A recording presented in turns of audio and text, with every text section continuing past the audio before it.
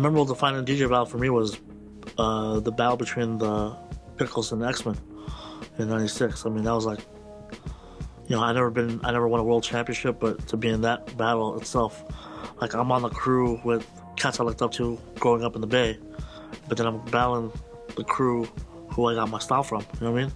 So it's just kind of like a surreal kind of moment, you know what I mean? Like, to be in New York at Rocksteady in front of like just the peers, and it was just crazy, man. If you know, sometimes I gotta watch that battle every couple of, you know, every month or every year, just to kind of like just remind myself, like, damn, it's been kind of far away from with this DJ and shit. You know what I mean? Needless to say, that was the most memorable thing for me because just how we were able to practice for that. You know, we had just come off tour from Switzerland, and you know, me and Huey and Mike only had like 4 or 5 days, or actually 4 days to practice that whole thing, like a 50-minute set. But we just stayed in Huey's house like for 4 days straight. Me and Mike just slept over and just made shit up, you know what I mean? And we're able to come up with some crazy shit for that.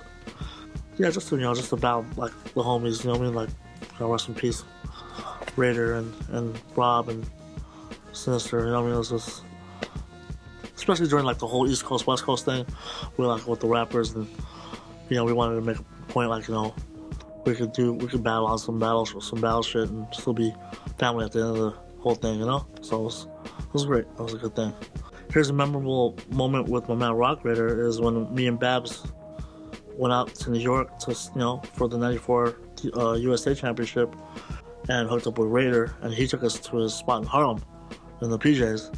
And that's our first time like going to Harlem and like walking through all that, and it was just crazy because I know we're walking through his building and the cats are just looking at us all crazy, like, who the fuck are y'all? Like, but it was just dope because like we got to see Raiders, like just his humble beginnings, man, and seeing how he practices. It's just, you know, his little tiny setup in the room with the, you know, next to his bed and his crib for his baby, and it was just dope. Like, this is where he does his thing, you know.